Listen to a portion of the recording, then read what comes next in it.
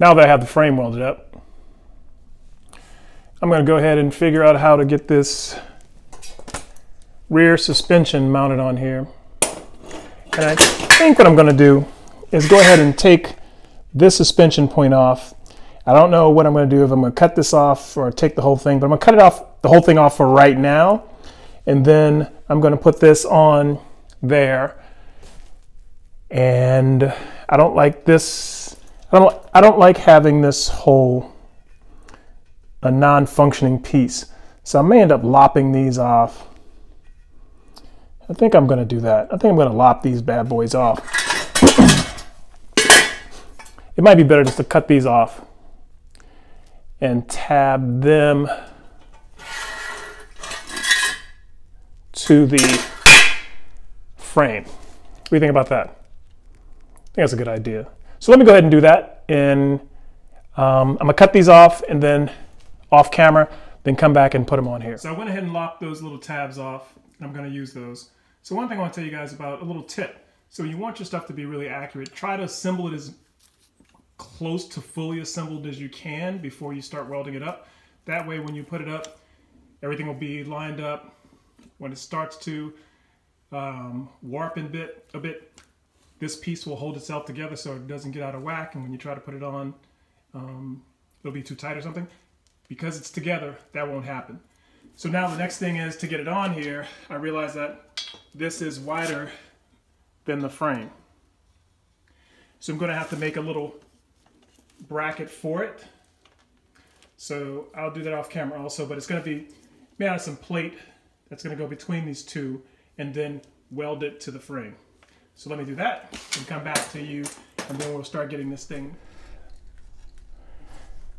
Now as you see, I got this welded up into its little box support that's going to mount onto the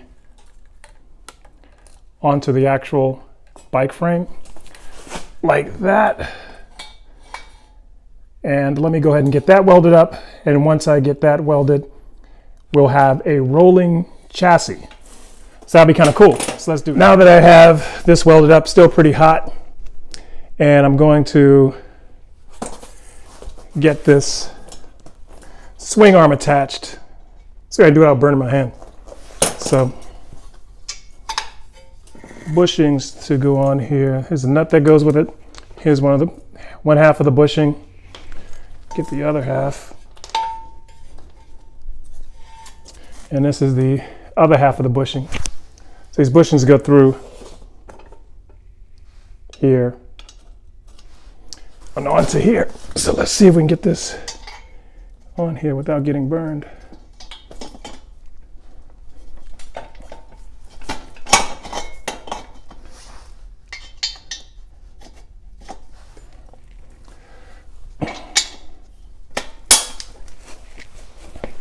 And now that that bushing is on, this little nut goes in here. Shouldn't say nut, it's a screw. Screws in here.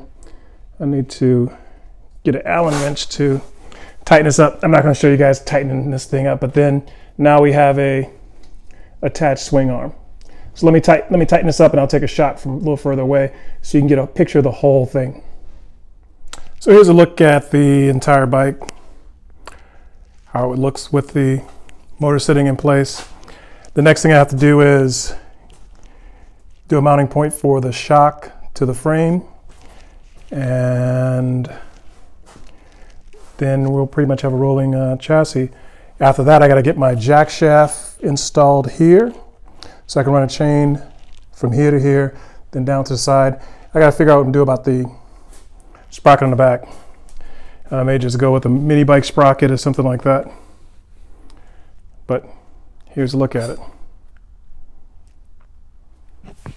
Next time we're going to work on getting the rear shock mount installed, the jack shaft welded and installed, and possibly a seat. But then we got to work out what we're going to do about that rear sprocket. So you may have to use a mini bike thing or something. But anyway, hope you liked it. Subscribe, like the video, check out more videos, and share with your friends. Thanks again. See you next time.